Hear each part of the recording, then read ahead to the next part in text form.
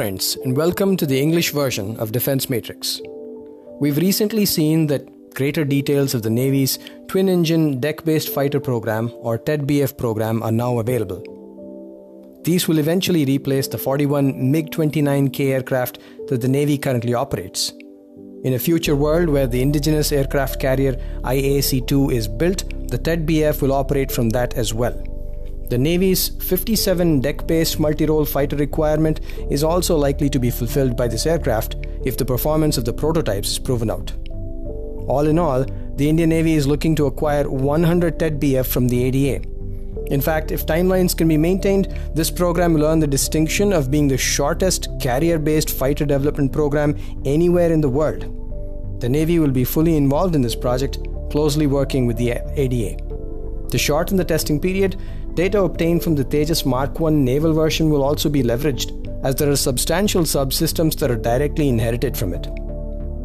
The 24.5-ton deck-based fighter will be developed in parallel with the AMCA. The ADA has estimated a net cost of Rs 13,000 crore for R&D and for the construction of 3 prototypes. These prototypes are planned for 2027, 28 and 29. The first prototype will be tested from a shore-based test facility. The second prototype will be tested from a carrier deck, and the third will be for weapons integration. The subsystems for the prototypes will borrow heavily from both the Tejas Mark II and AMCA programs, allowing the testing phase to be condensed. Interestingly, production is slated to commence prior to the IOC certification, which is estimated to be around 2030. The Navy's approach to the TEDBF is quite practical. Get the aircraft into production after rigorous testing, induct the base product, and mature the platform with upgrades while it's in service. The Navy is expecting 40 aircraft by 2034 or 35 in IOC configuration. The remaining upgraded aircraft may be expected to be delivered 5 years from there. And in a welcome departure from historical practice, expect very close involvement from the private sector, which will also likely support much higher capacities.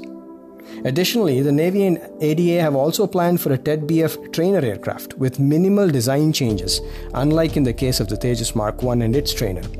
And by the way, the computer-generated rendering that you're seeing here is not to be taken as the final official design.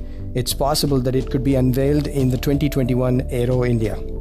The plan looks good, and if executed well and in timely fashion, nothing like it.